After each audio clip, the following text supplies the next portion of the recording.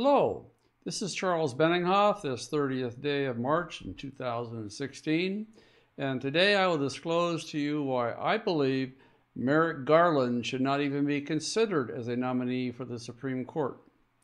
NBC News reports that 16 Republican senators have now, quote-unquote, broken ranks and have agreed to hold meetings with Merrick Garland. Garland was Obama's choice to fill the Supreme Court vacancy left by the death of Justice Scalia in February. The GOP leadership then made a promise that no confirmation hearings would be held even to consider an Obama appointee. Our church, Pray for Us, Pray for the United States, believes that if we all speak out together, we can convince some, if not all, of these 16 senators that they will be on the wrong side of this issue. We recently successfully convinced 8 new representatives to do an about-face and actually sign on as co-sponsors to the Refugee Program Integrity Restoration Act. So if everyone does their part in this campaign, we may succeed again. Even the New York Times, a yellow rag owned by a Mexican leftist oligarch named Carlos Slim, who, by the way, leached his riches from the poor in Mexico through a government-mandated monopoly, criticizes the equally leftist Garland. If Garland is confirmed by the Senate, it will skew the Supreme Court to a 5-4 majority liberal court that opposes all traditional American values and, in most cases, the Constitution itself. We hope to eventually see a constitutional originalist seated on the Supreme Court. An originalist does not interpret cases based on politics. They judge cases based on the original intent of the Constitution and the people called founders who wrote the Constitution. And a judge cannot consider the intent of the Founding Fathers without taking into consideration the Founding Fathers' biblical Christianity, which helped frame the structure and contents of the Constitution. What it comes down to is this: does a judge believe that the federal government is the highest authority in the land? Or does a judge believe that government power is granted to it by the people and that the people's unalienable rights are gifted to them by God?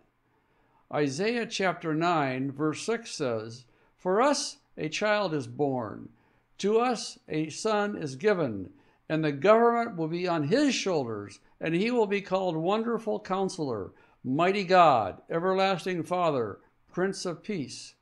Well, here's a partial list of the reasons we believe Garland should not be confirmed. Garland has a 20-year track record of opposing the Second Amendment gun rights on the D.C. Circuit Court of Appeals. He even voted to rehear a case that decided in favor of gun rights. Legal scholars have been unable to find a single case involving a federal regulatory agency in which Garland sided against the government. The New York Times says Judge Garland is well to the left of Supreme Court Justice Anthony Kennedy. Not just a little bit to the left, but well to the left. Garland's judicial mentors and bosses were all liberal. Garland was a law clerk for liberal Supreme Court Justice William Brennan, and he was a special assistant to Jimmy Carter's Attorney General. Garland also worked as a federal prosecutor for Bill Clinton. Protestant Christianity is the largest single demographic in the United States, and yet we have had no Protestant Christian on the Supreme Court since 2010. Confirming Garland would continue to validate Obama's practice of excluding Christians from any seat of importance in the federal government. Here's how we will win this battle with your help. We have written a faxgram message that you can send to these 16 Republican senators, or even to the entire Congress if you wish. If you are not on our campaign page already, go there and read the faxgram message where we explain in great detail why Garland should be passed over. Due to the cost involved, usually our faxgrams are limited to 1 page, but for this campaign, the sky's the limit. A faxgram is a personalized letter digitally signed by you and delivered directly by us to every senator's office through our systems of faxgram delivery. Read the argument we have constructed, and if you want to personalize it even more, you're welcome to edit the message by clicking the Edit Text button in the top right corner of the faxgram.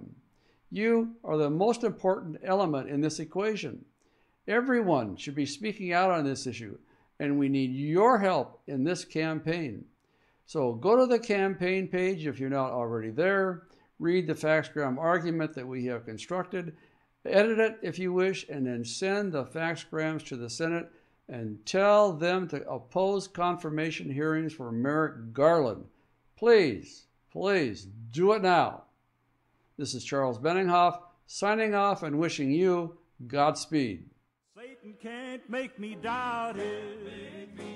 It's real and I'm gonna shout it. I was there when it happened, and I guess I ought to know.